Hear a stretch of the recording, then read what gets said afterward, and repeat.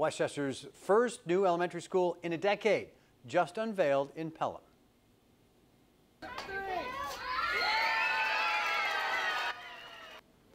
Yeah, there it is. Isn't that a beaut? This is the new and improved Hutchinson Elementary School, the 68,000 square foot building, fully air conditioned with ramps and elevators for handicapped students and spacious hallways for easy walks through the building. The school will actually built with a double regulation gymnasium that will really benefit the school and the town's recreation.